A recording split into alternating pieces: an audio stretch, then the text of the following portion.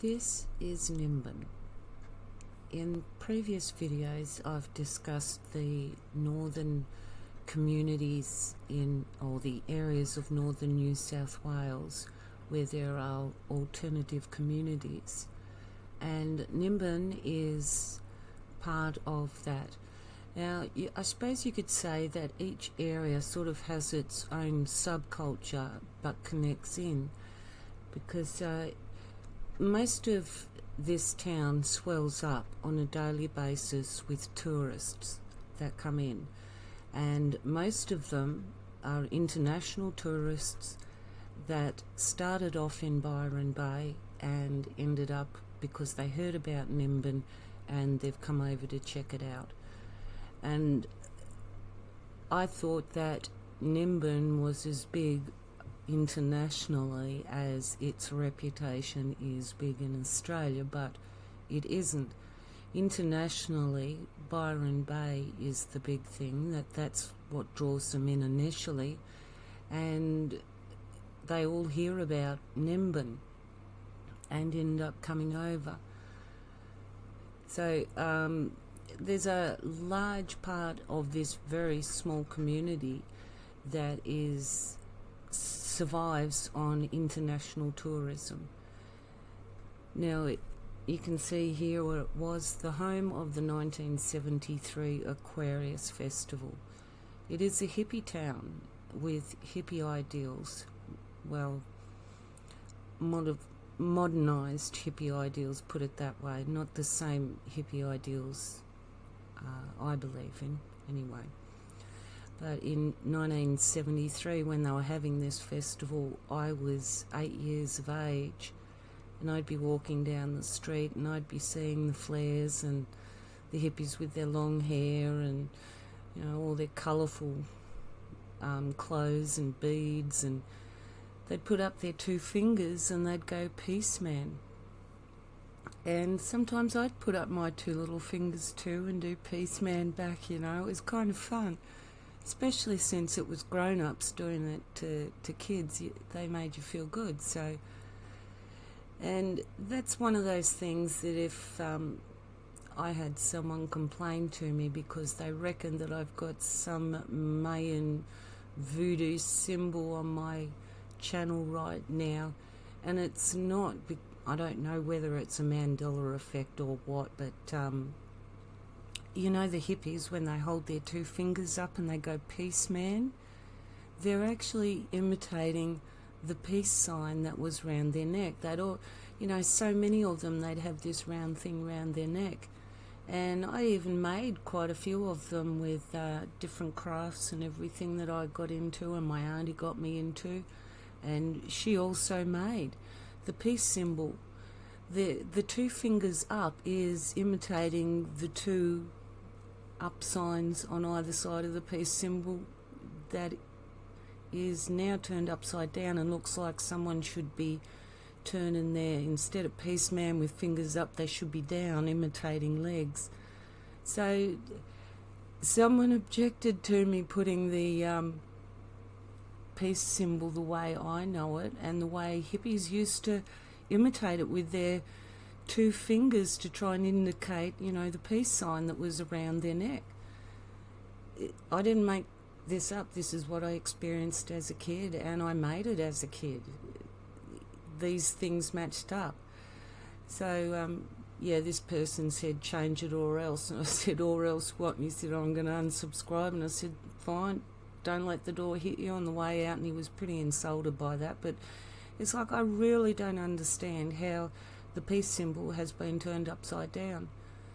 So yeah, I didn't mean to get onto a thing like that, but it is the town of peace, and I went there with ideals of that peace. Now, the town itself has barely got 1,500 people. It's very small. I'll start up the video on it now so you can... This day I was walking into town and I just took photos of it as I was walking in.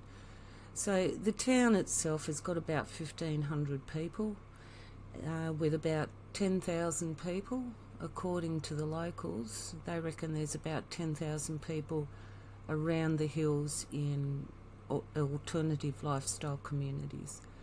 And that would only just be around this area. The community I've talked about in previous videos, I assume is more towards another central location rather than Nimbin, because the extent of these communities covers a large area, and it's very rich with volcanic soils, national parks, natural waters, and a lot of those natural waters are good for fishing as well, so there's a lot there.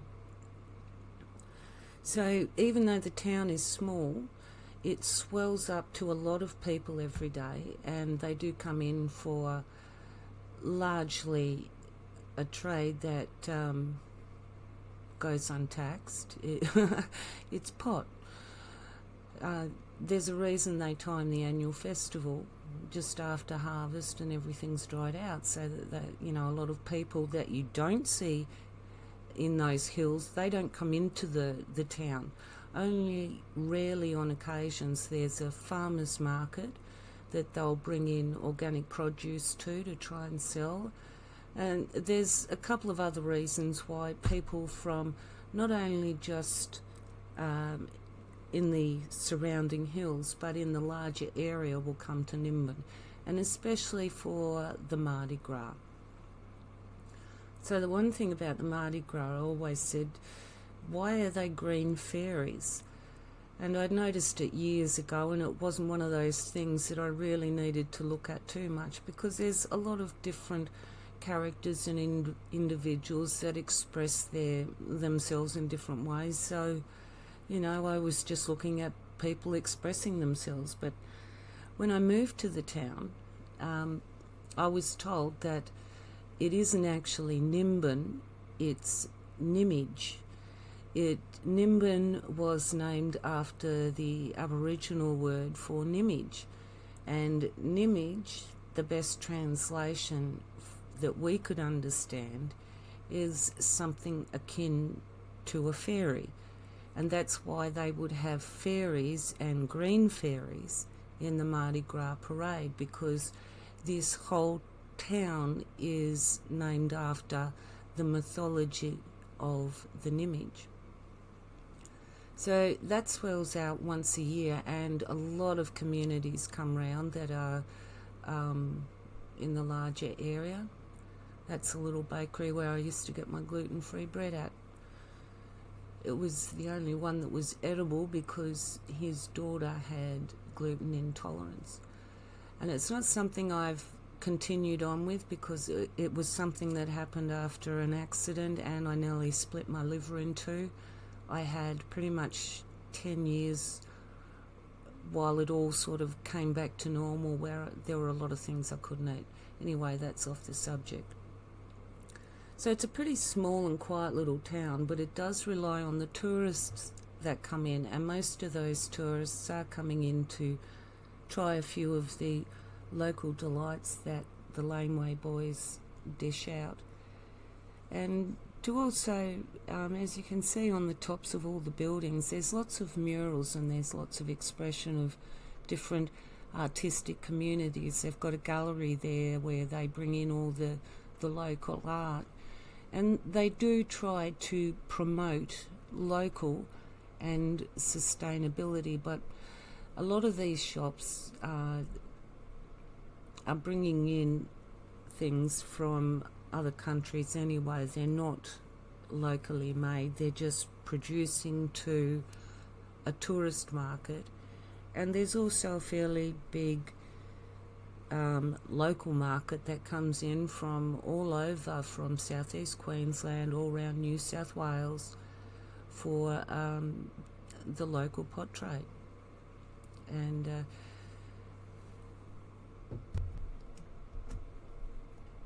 because of the nature of this town and what goes on in there, they do get harassed a lot by the cops. And when I was living there,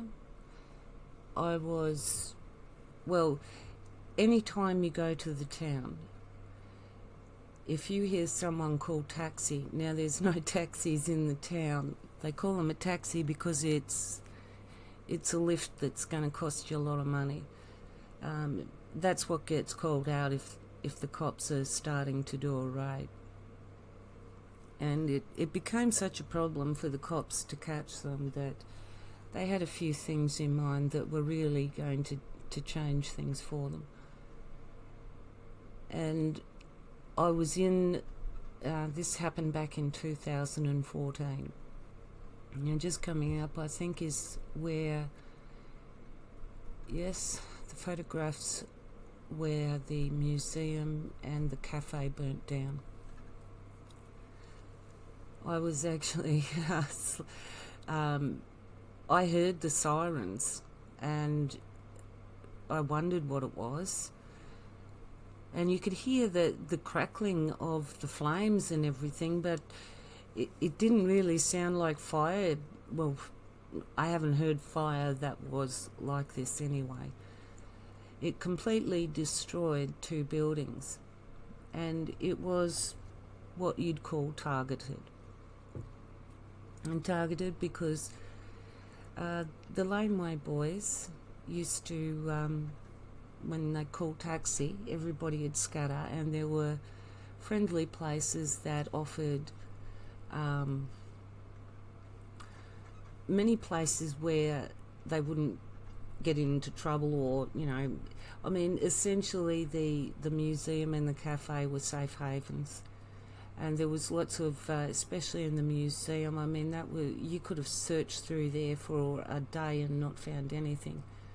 And here they have, this is out the back where the laneway boys are, where people just come and go all day, getting different stuff off them. And without the cover of both the museum and the cafe, they were out in the open. Because there was a little laneway, that's why they were called the laneway boys, because there was a little laneway. It had beautiful trees there and a lovely little garden out the back. You could go from the cafe, you could sit there and have a coffee and just enjoy it. And there was lots of talk around town from locals and everything that, oops, I'm going to stop it there because that's the next instance. There was lots of talk about how it actually happened, but essentially it was 2 months, nearly to the day, after that 52 police would seal off the town, storm it, with dogs coming in from all directions, and they also had a camera crew there ready to film it too. So they had a whole agenda going. But yeah, I'll finish on the fire side of it anyway. So they had the arson attack there, and it was an arson attack. See, the thing is that not everybody in the town, especially in some of the businesses that are just there to rip off the tourists, and they will only sell pot to the tourists. So there's a competition in the town between those that will sell to locals that come in and those that operate their business and will only sell to tourists. And I see, the thing is that when people are like that in businesses and they don't know that I've been in that town, and I do know the town very well, and also the people in it, and all the politics and the rivalry between, the different factions in the town. This woman was talking about what she had actually done, and what she had done led me to believe that the whole reason that the police showed up this day was in cooperation with not only information that she had given them, but another business there as well. I could tell you who she is, but I'm not going to name names because that is just pointless at this stage to make to bring forward an opinion and to name someone as being guilty and not be able to prove it, because I couldn't. it did make my jaw drop. I thought, well, you wouldn't be saying that if you knew that I could go straight back and tell someone what I've just heard.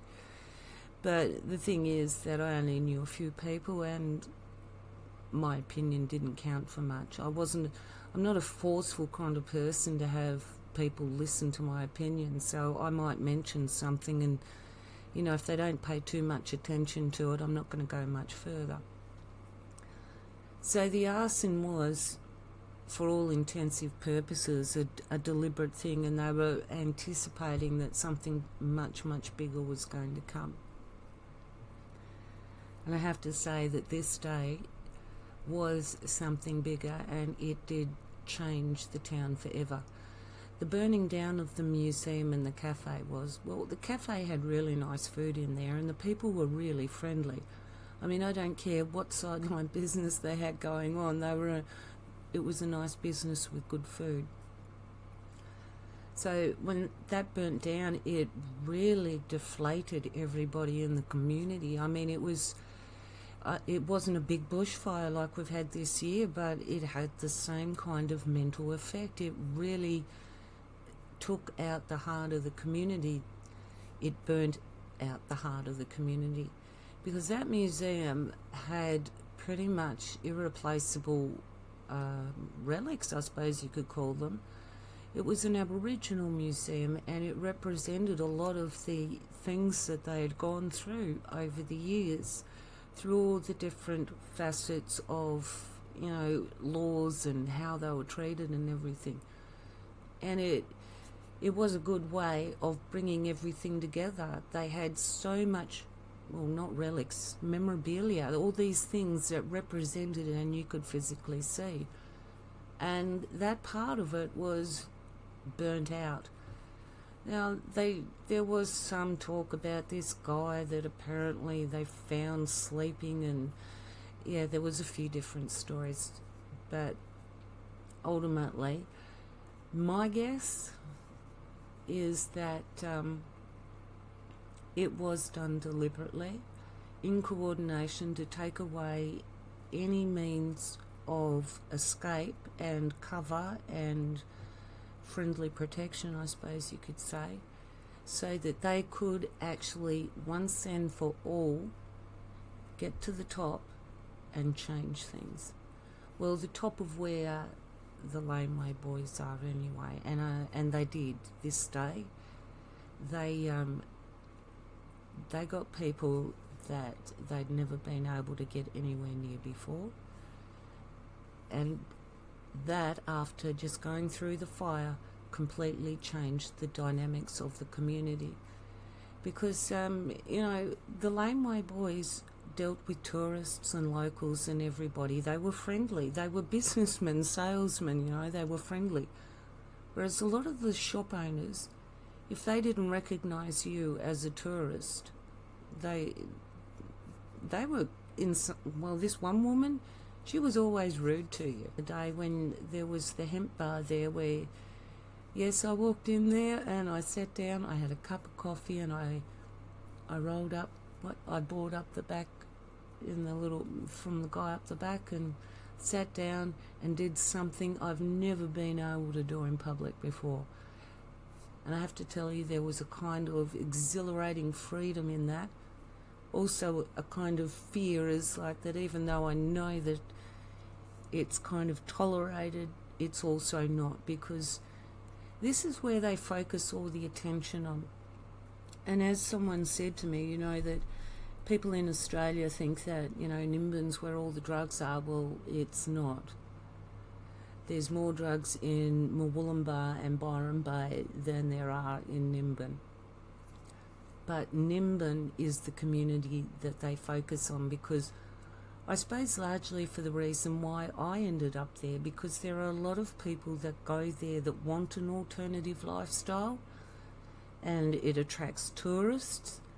So it's a place where they want their presence, or the cops' presence, to be felt, to make sure that, that these are not choices that the general public want to make.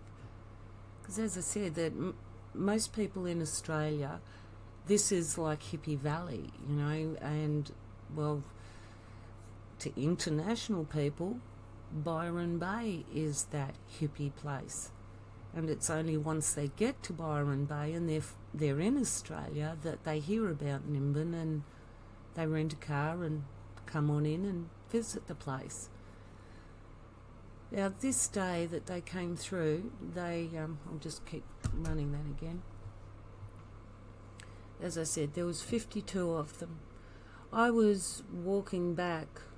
I'd just been up to the shop. I was walking back, and all of a sudden there was a whole bunch of cops rushing towards me with a dog, and at first I thought, what?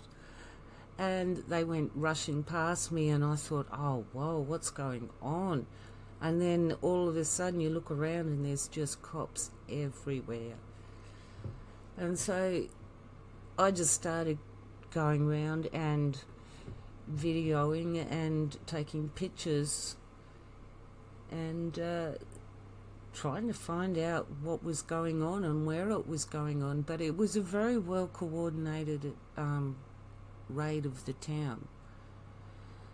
There's a business to the left here that never got raided, because that was the one where I was in, where I believe she was part of instigating this coordinated attack, because the ones that did get done are the alternative ones. These are little cafe. This little cafe down here is somewhere where you can sit, and quite often there's someone that's playing an instrument there, and also that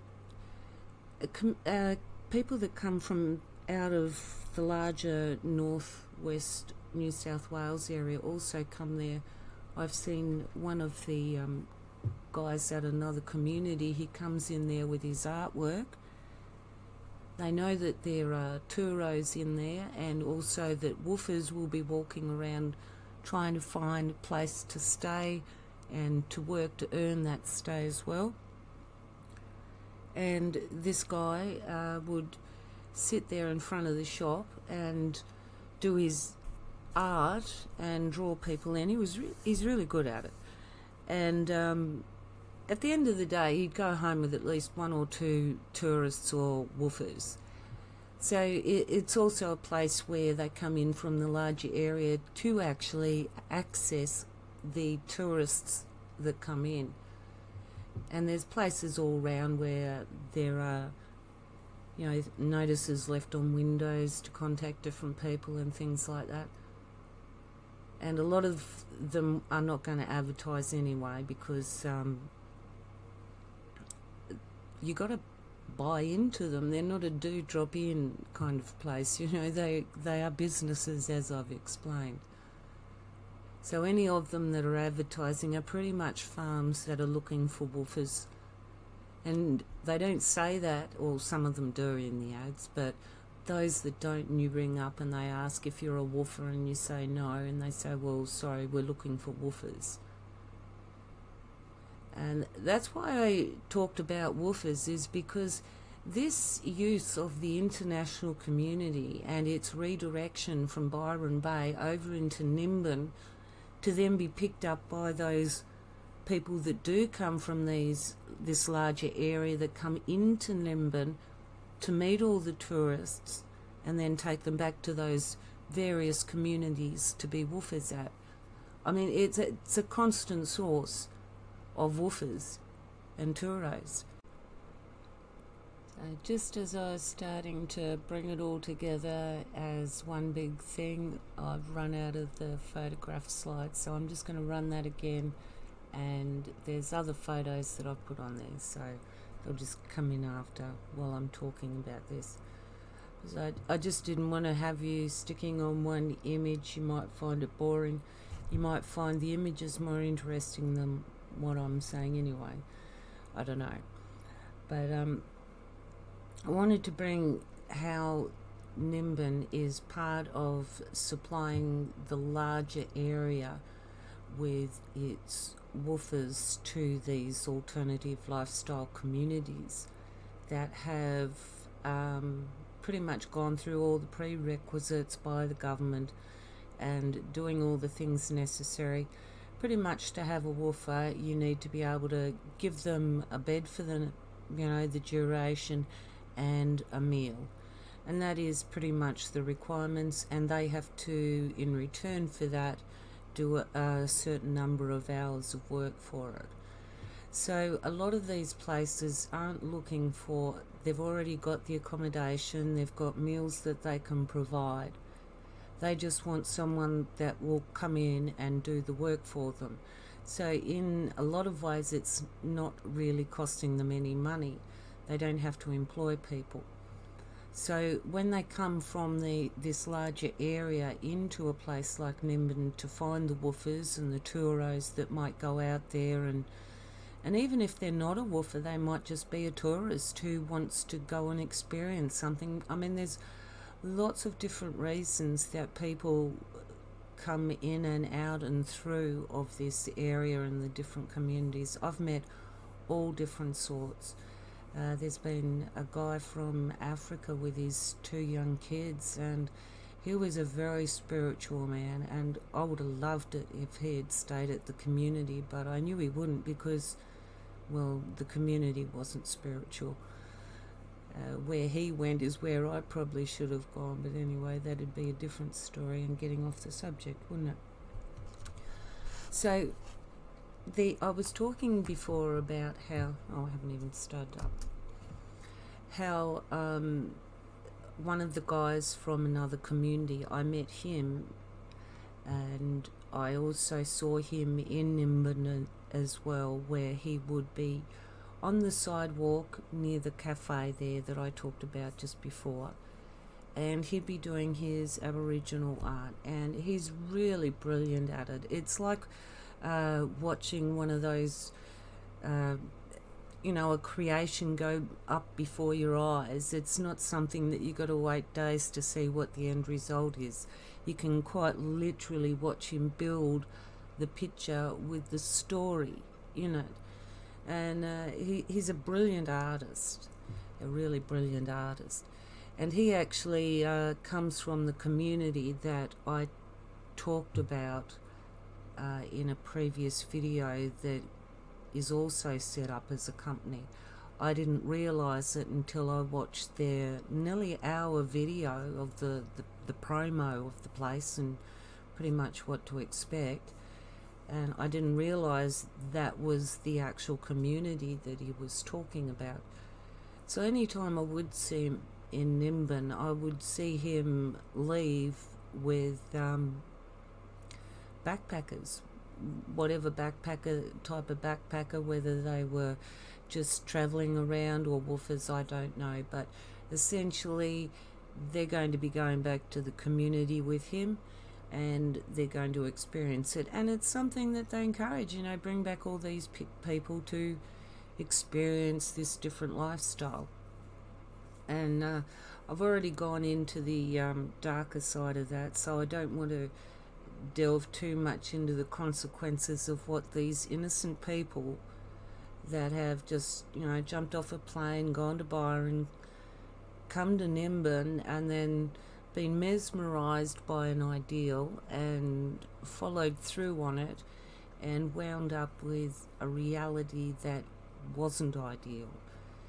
And I mean, how many of us find that in so much in life? We have this ideal of something, and then when we experience it for ourselves, we find that the reality is a lot different. And that's why I've tried to experience a lot of things in my life, because I want to have things based on the reality of experience, not the ideal that we hold. Because holding ideals makes us judgmental of other people, because when we set ideals, we expect others to meet them. So, and really, most of my ideals clearly have never been met, because what I picture as an ideal is not what others do. So these communities with their international backpackers trade, a lot of them end up staying on working visas. Some of them actually get jobs around the local shops, and They get on very well, you know, they love it so much they don't want to leave. I met one guy there, you know,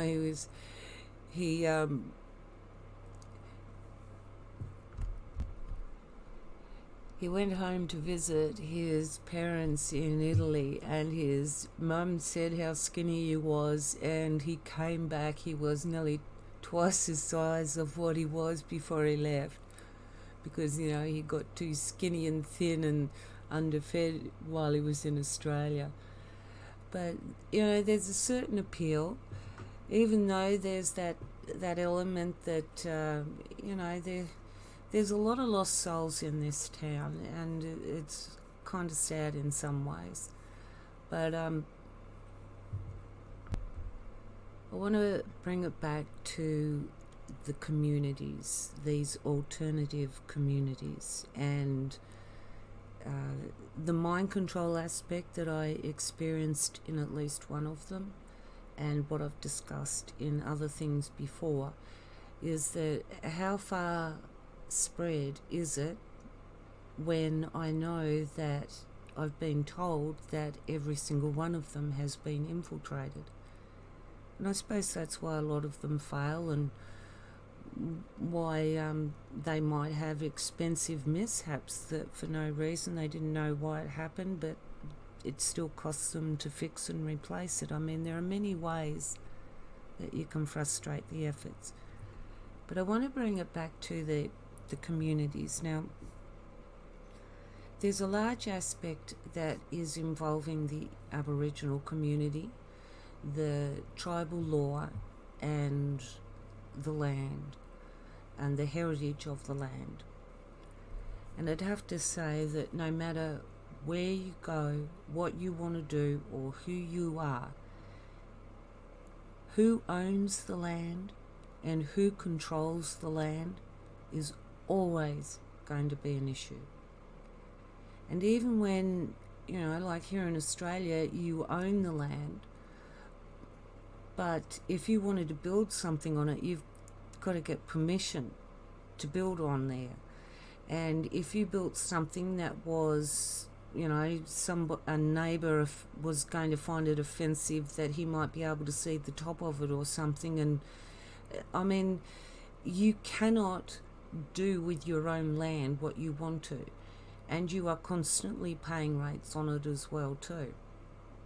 So the community that this artist, this Aboriginal artist, belongs to, I've had a pretty good look into, and there is the connection with not only this guy that I've given the pseudonym Morgan to in a previous video. He's not only involved in it, but he's also part of helping to establish this community. Now, I don't want to say too many negative things about what I experienced with some Aboriginals, because it was some Aboriginals, and they are certainly not representative of all of them, and their behaviour was not something that is acceptable anyway. But if you're a white person and there's a black person around, the black person's going to defend the other black person no matter what, even if you're right. So, you know, some things you don't argue about. So I'm saying this because I have upset some Aboriginal people with my attitude, and because I was on their land and claimed under native title, I was pretty much told, you know, I could bury you, you'd be dead, and there's nothing that anyone could do about it. And why I say is that I don't want to bring up too many bad things about this is that when I said it to another Aboriginal later, they said, well, yeah, you can do that under tribal law, but there are also other things that, you know, that if what you did wasn't justified, you could find yourself facing the same kind of thing that you dished out. And I thought, well, but it does make you think, because the police were called on a couple of occasions because of situations that arise. And if it's on native title land, they can't do anything. It doesn't matter what they do on that land. And that's if it's working under native title and tribal law, which the land that I was on at that time was. So the only reason that the cops could actually come on to actually talk with me after I'd called them was because the elders allowed them to come on. They couldn't just drive on. But that's another story, how all that happened anyway. But the thing is that you're putting your life in the hands of someone that may decide that what you say isn't quite in line with their philosophy. And these people weren't looking after the land. They were shortly afterwards kicked out of there because it looked more like a tip than sacred land. But as I said, I don't want to get too much onto the negative, because the ideal behind going back to the land and establishing that connection is something that I want to achieve. It's why I ended up in this place and why so many other people end up there. But who controls the land and who owns the land, it is a really big factor. The only way that you could have a successful community where everyone was truly equal, and I've thought about this for so many hours, over so many days and months and years, how could you achieve it? And the only way to achieve peace in a community where people are truly equal, to even start as equal to make base rules that we can all agree by, is that the land ownership is completely not an issue. There is no ownership on the land and no one that controls the land. It has to truly belong to everyone, or we belong to the land. And in the sense of that, this is the philosophy behind the Aboriginal we belong to country. I'll read out the Bunjalung one. We belong this country. We look after this country. Don't do wrong around this country. We don't harm this country here. We belong to it, this country. And that was from the Bunjalung elders. So from that very statement, and I mean, you could go around, there's lots of different mob, clan, tribal, whatever you want to call them, around Australia. They all have the same concept. And the same concept is, we belong to it, this country. In other words, the country owns them. They belong to it. They don't own it. I mean, for many, many thousands, tens of thousands of years, we have had an essentially nomadic culture, that are small groups that are nomadic, that the only thing that they own is what they carry around on their back with them. Now, they did leave in sacred places. There would be gathering places where they would come together as communities. But there was a lot of, and there still are, a lot of different groups, and they do clash with each other, not only now, but historically as well. I mean, you know, they're nomadic. They wander into someone else's territory and they say, you know, go away, this is ours. And it's like, yeah, we wander around in this bigger area and no, you can't come over here. So they end up in a fight over it. So there's all this, even though they're nomadic and they don't own the land, they never have owned the land.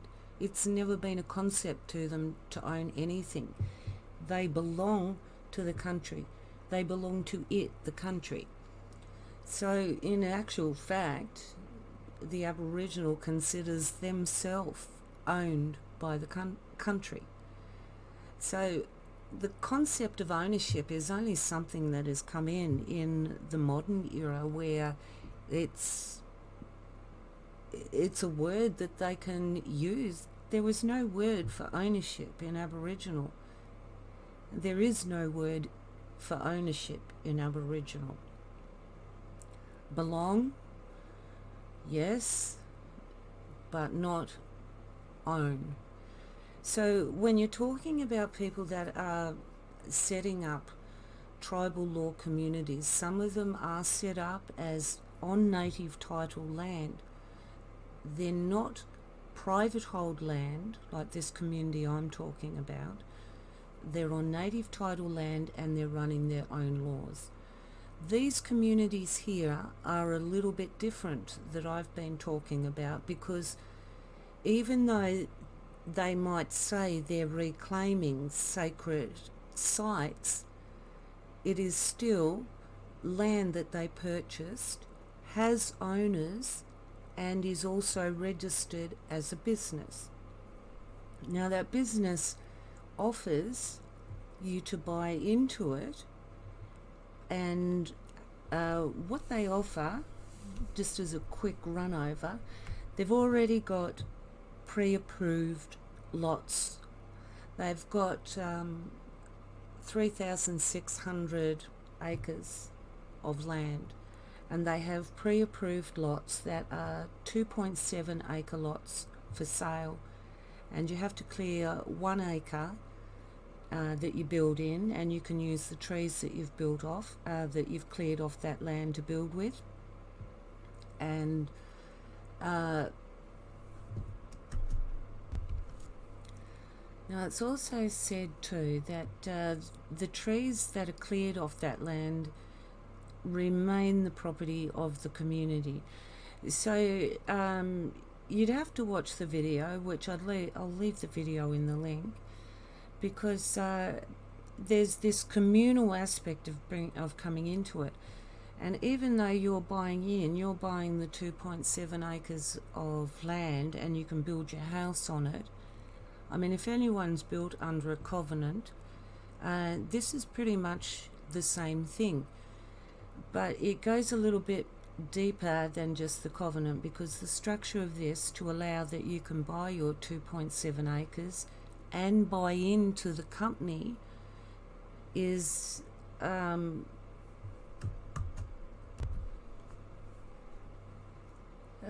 sorry, I got distracted there and I lost where I was heading with it, so I'll just get back on track with describing what these places require. So you've got a 2.7 acre lot that you buy into and you can build your house on, and you need to clear 1 acre of that for fire safety reasons. And once you've built that house, now you've bought into this. Now I referred to this guy Morgan in previous videos. He said that you could take your superannuation and invest it in a place like this. You know, you could retire there. Now the thing is that if that was something that you wanted to do with your superannuation, fair enough, but you should also consider that it is actually just taking it out of one place where it's invested and putting it into another place where it will be invested, where if that larger investment, or that is that larger community, happens to fail, if something goes on and that whole community falls apart, you will lose your component of it and you will lose everything else that you've got. And not because you'll think, okay, I own the land, it's mine, I've got my own house, I'm independent, but that land still remains the property of the company, as does the house. So if something happens to the company, they can sell off anything and all assets of the company, which includes the land that you paid to buy into and the house that you built on it. So I just want people to be aware, because these are, I mean, I know that I'm quite impressed with what they've actually achieved in this community, and I'm really hoping that the infiltrated elements that are in this community are not going to hold it back too much or interfere with their efforts too much. That might end up, because I mean, you don't know that in this community where I was, that there were lots of little things that happened that just caused frustrating situations. It caused arguments between the brothers and the cousin, and you know, it costs money to fix, and you know, everyone's arguing over what caused it, and you know, it's somebody's fault. No, it's your fault. And it's like, yeah, well, you know, you've got to wonder, as I had said in previous videos, that all it takes is, you know, someone that's got ill intent to just, like when the water pump failed, what happened to that? I mean, I could almost imagine this guy, Alan, that I knew back then, this guy that told me he was the MK Ultra operative. I could just imagine him doing that, sabotaging it, and then, no, it wasn't me. And another thing that comes into it too is that, and why I explained about Nimbin, is because I want people to get an understanding that we are talking about a culture, and many alternative cultures. Some of them are completely natural. I'm not talking about them. I'm just talking about a lot of them that I know that are like this. They have had a fairly big drug history. Now, this Morgan that I've talked about, I mean, he's got the classic alcoholic nose. And I didn't say anything, you know, well, I thought, oh, well, so what, you know, I don't want to judge people by that, even though I've got good reason to, because my father was an alcoholic, his parents were alcoholics, and all his brothers and sisters were alcoholics. So I've seen, yeah, I know what they do, and I know how much they lie and how good a con men they are. I mean, if anyone's experienced an alcoholic, you know how they will con you to get what they want, and they become really good con men. Now, this Morgan has got the classic alco looking nose. I mean, he doesn't have the gut. A lot of them that are skinny end up the opposite. I mean, there's a lot that end up with that big beer gut, but there's also a lot that don't.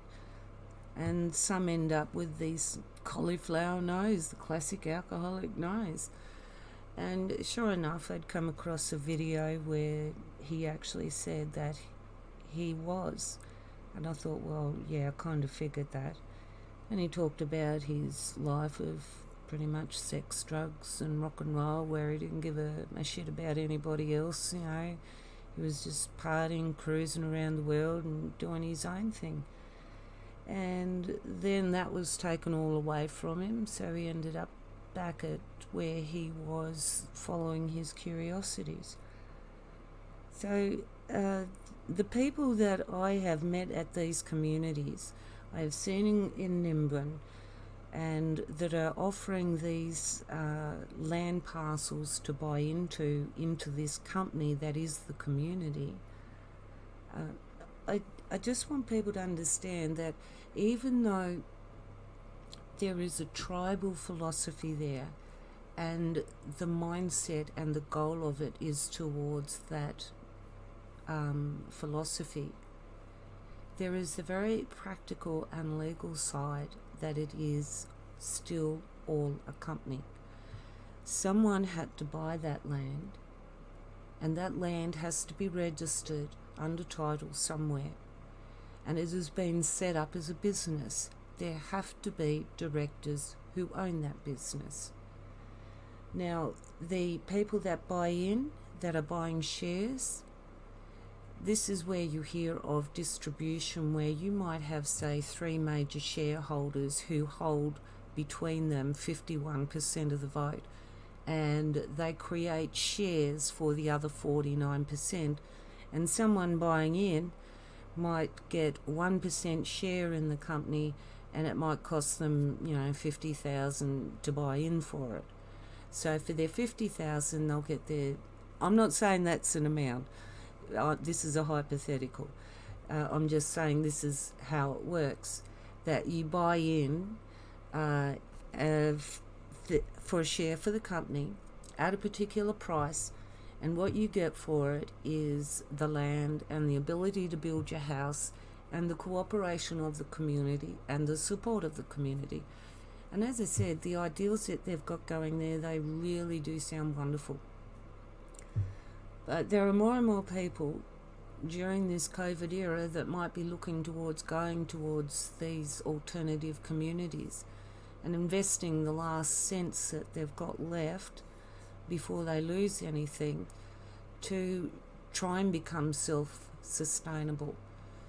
Now, one thing I've noticed in a lot of these communities, I mean, you'll find drumming circles, you'll find fire pits, you'll find fire twirlings, you'll find guitars and banjos and artwork and, you know, music studios and art studios and galleries, but I never found the communities where there was that sustainability, because for me, self-sustainability starts with food. And then the next thing after that is creating self-sustainability with energy. And that has been one of the biggest focus in the back of my mind, and trying to find a way of how do we provide energy for ourselves. But anyway, I'm getting off subject there, so sorry, another interruption, and got sidetracked again. But the ownership of the land is a crucial issue when it comes to establishing a peaceful community. And how that land is controlled by what value system, they are two different things. In some cases, it is native title and native law. So both the law, so who has legal control of the land or technically owns the land, and who controls the land is all tribal. And then there are situations where it is law that is under Australian law, it's registered as a business with the operational philosophy of tribal law. And it's a good ideal to want to try and integrate and bring those things together, because we've got enough divides. We do need to bring people together more.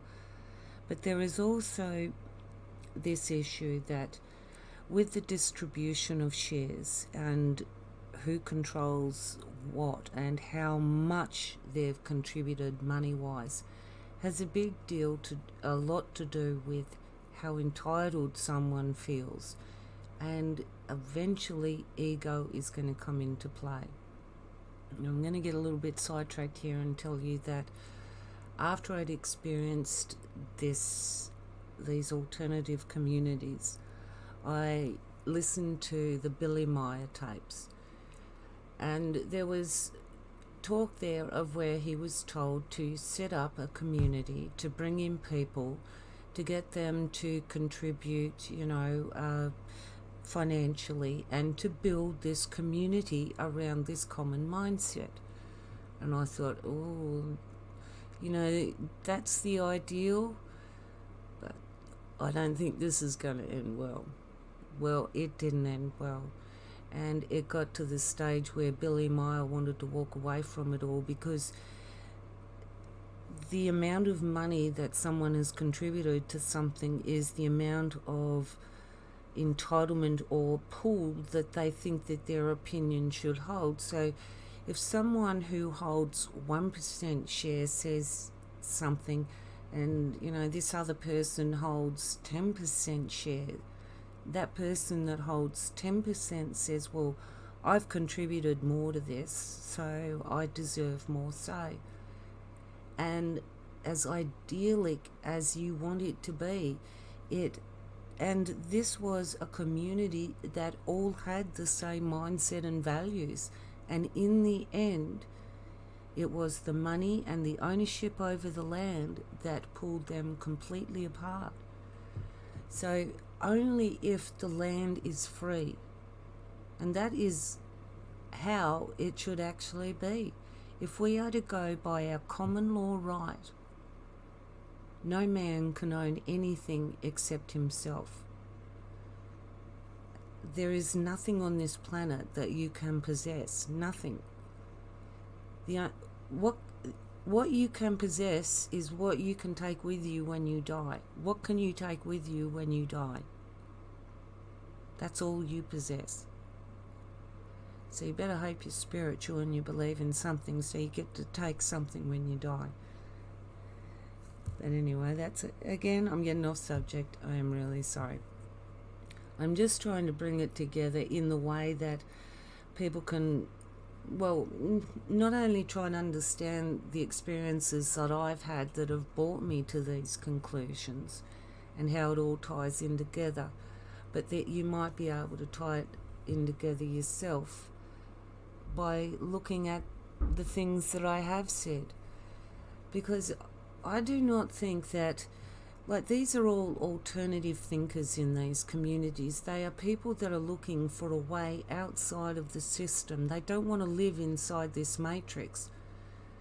And they're well known for this. They are a prime target to be infiltrated and manipulated, controlled, or whatever in some kind of way. And if what happened at the Billy Meyer community, I've seen it happen in other communities, it pulls people apart.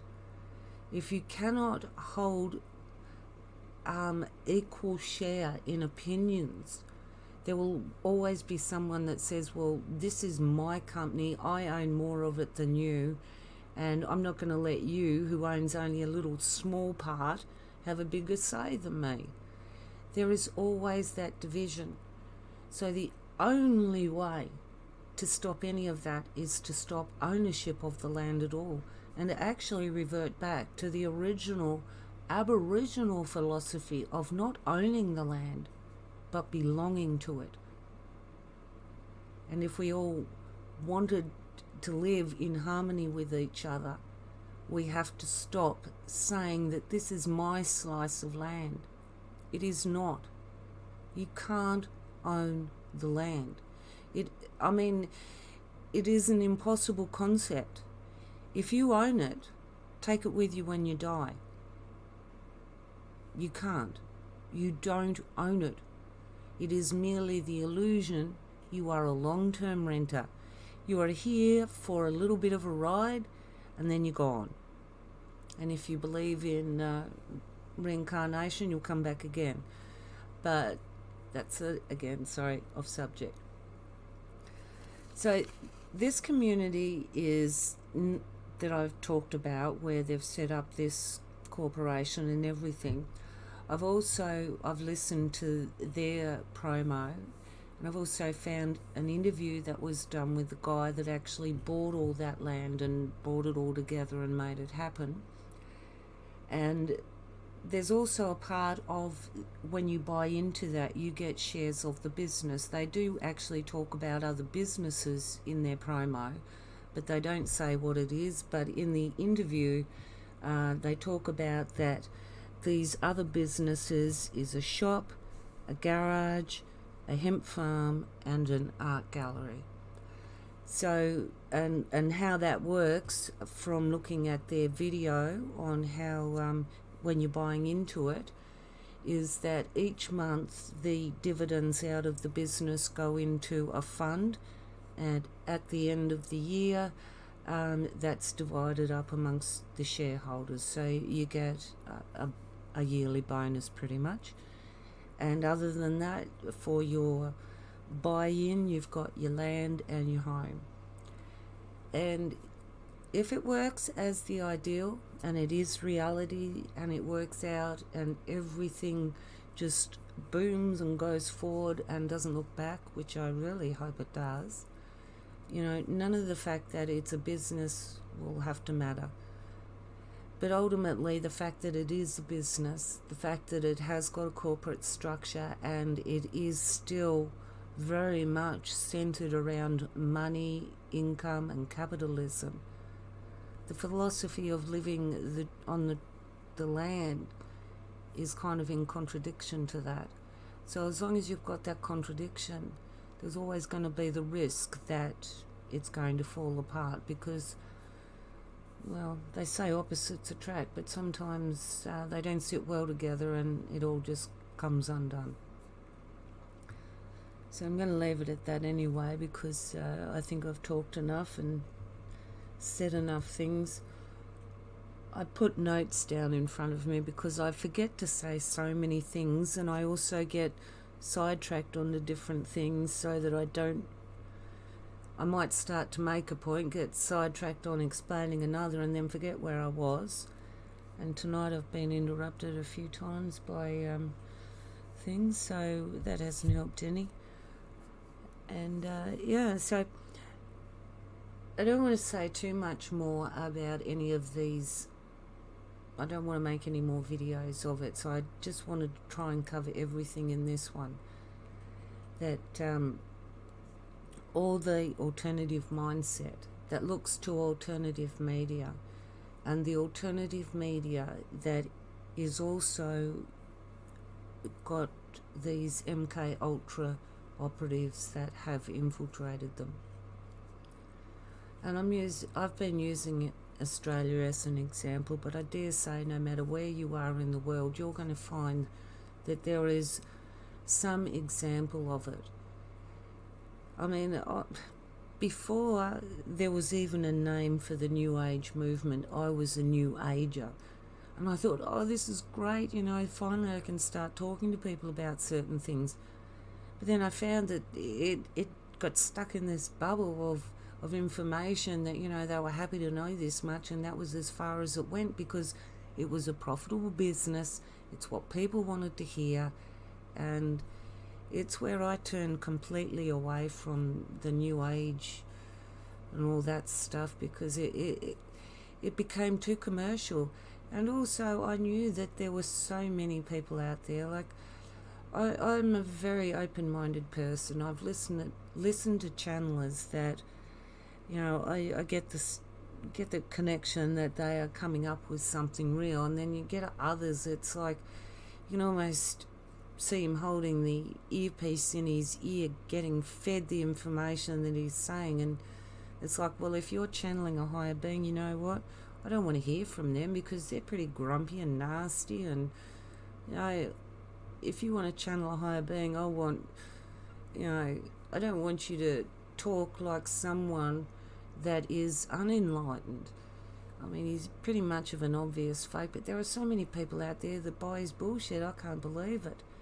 There is others that are a little bit better at it than some, but so there's a lot of different subjects I've looked at out there, and because of my own personal experiences, I've had many experiences that I can't explain, and I've gone looking for the answers. But as I said, I've pretty much brought it full circle, gone off track and taken you in lots of different directions that had nothing to do with any of this, but yeah, talk to you again another time. Bye.